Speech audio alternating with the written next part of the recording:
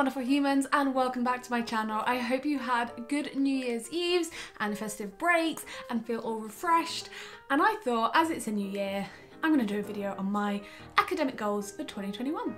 So let's get on with the video.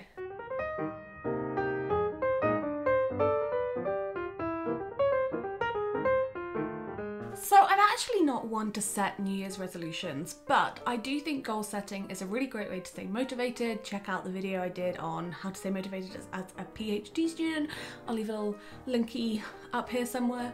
And that's why I want to set goals for 2021. Now with these goals, I'm not necessarily challenging myself or setting super unrealistic ones that then I'm just never going to meet and discourage me.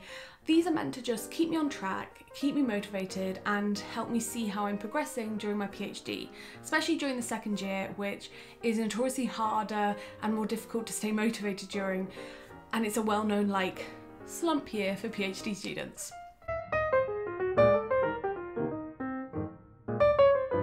So my first academic goal of 2021 is I want to have written a published article.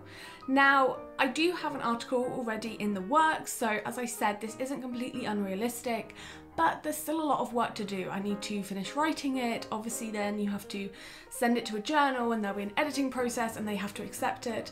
But I think it's realistic to hope that maybe I'll have a published article by the end of 2021. And that's obviously something that as a PhD student is really important to do and is often kind of prioritised as one of the things you should try and achieve before the end of your PhD is have a published article out there. So that is my number one goal for 2021, academic-wise. Now, number two is I want to speak at a conference. Now, I should probably caveat this a little bit because I have spoken at events and I've, been in part of organising events and, inviting speakers and hosting them and then speaking at events and doing roundtables and all that kind of stuff. But I want to speak at a conference that will add to my academic CV.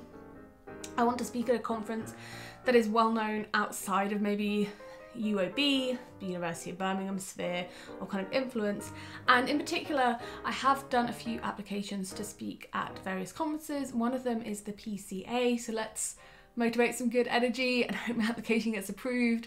But it would be just amazing to get my work out there and get some feedback on it, see what the responses are like, and I don't know, talk about my work to a wider audience, people who are familiar with romance but maybe aren't familiar with me, because obviously everyone I've spoken to at the moment about my research is either very familiar with me or is kind of in my little sphere of PhD students. So it'd be interesting to get feedback from, I suppose, more established academics within the romance field and more established academics within any field that, they feel relates to my work. So that's my second goal. As I said again, it's not completely unrealistic because I have to be putting applications in, but just because I've put an application in doesn't guarantee that I will get accepted. So this is something I want to work on this year and make sure I'm attending the conference as a speaker, and I think it's possible, but I'm going to manifest good energy and put it out into the universe.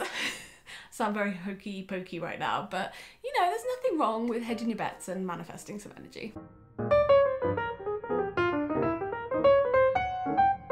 Okay, so goal number three is a little bit more on me, and I want to have completely finished, is the word I'm going to say, completely finished my first chapter of my PhD. Now, the reason I'm sort of joking about being completely finished is I think in reality you won't completely finish a chapter until you are doing your final draft to submit for your viva, and even then it's highly likely you'll get a few changes, hopefully no big changes. But it would be good to have a chapter finished to the point where both me and my supervisors are happy with it, and I can kind of put it on the back burner until I need to come and do those kind of final edits and final read-throughs before I submit for my viva, or before I submit my PhD completely, my thesis completely, sorry. So that's one of the goals I'd like to do this year. I think also this is a goal I've set very deliberately because it would keep me on track. If I have that completely finished and I'm sort of midway through maybe a second chapter, then that kind of is a good place to be in my second year as a PhD student. That's obviously something that a lot of people say, yeah, if you're roughly at that stage at about halfway through your PhD, you're on track. So that's why I'd quite like to finish a chapter. I'm calling it my first chapter. The chapter I'm actually thinking of will be the second chapter probably of my thesis, and it's all about the queer body and how bodies have been both represented or presented or portrayed in queer romances, and what this says. Are they heteronormative? Are they not? Do they challenge? Do they conform? And I find it a really interesting topic, so I'm excited to get writing it, but it has taken a bit of a backseat because of my data work, which you all know about.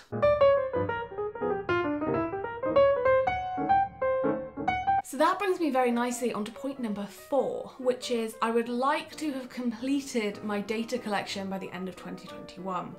Now, the reason I'm saying data collection is because I think it'd be unrealistic to say that I've completed all my data work, or that I've analysed all of it, or that I've written it all up, but I think it is realistic to say I've completed collecting all my data. And by this I mean I've finished kind of cataloguing all the published books from the publishing houses I'm targeting.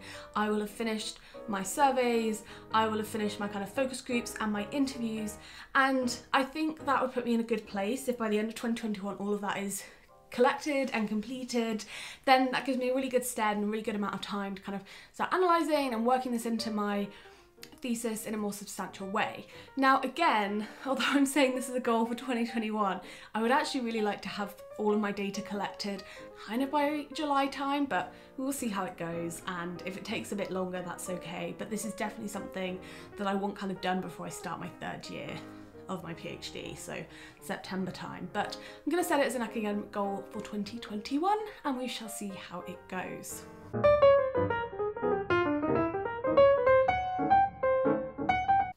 And the final goal that I want to achieve by the end of 2021 is sort of a goal I've touched on before, but I would love to be kind of done my first draft of a 2nd chapter.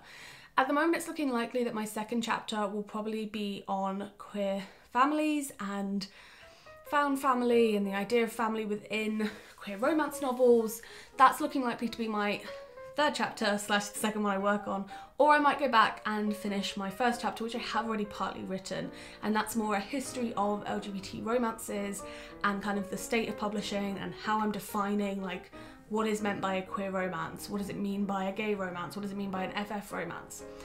So that's sort of why my 1st chapter sort of is a chapter, but it's shorter and it's a bit of a different thing. So whether it will be, yes, I have kind of done a first draft of that, or whether it will be, oh yes, I'm going to start on my next kind of big analytical chapter, I'm not sure. But I would like to be at the stage where by the end of 2021, so December 2021, I am kind of finished with the first draft of that, because I think that'll put me in a really good stead at the start of my academic year. Because remember, with these, although I'm setting goals for 2021, the academic year runs a little different, which is why it can be a bit confusing. But I think that would be a really good place, and then hopefully with the data collected, if I've got 1 chapter done already, I've finished the first draft of the 2nd one, I should be in a really good place kind of at the start of my 3rd year to just go and achieve all the things. So yeah, that's about it really. I only want to set 5 goals. I don't want to push myself too hard because, as I said, I think it's important to set goals when you're motivating yourself that seem a little big and a little large but are also achievable, and I think these can be nicely broken down and they will just structure my next kind of year and structure a large portion of my academic year, and I think that'll be really good and a really motivating factor, and I'm kind of committed to them now, right? Like, they're going to be on the internet, so gotta stick to them. But I hope this video looks okay because I've changed the setup slightly. I will find out in editing, I guess, whether it worked or not. But as always, I love hearing from you, so if you want to share your academic goals down below, feel free. If you want to send me a Instagram message because you have a question, or if you have any questions, feel free to leave them below. And as always, like and subscribe, all that jazz if you like this video, and I'll see you next Sunday. Bye!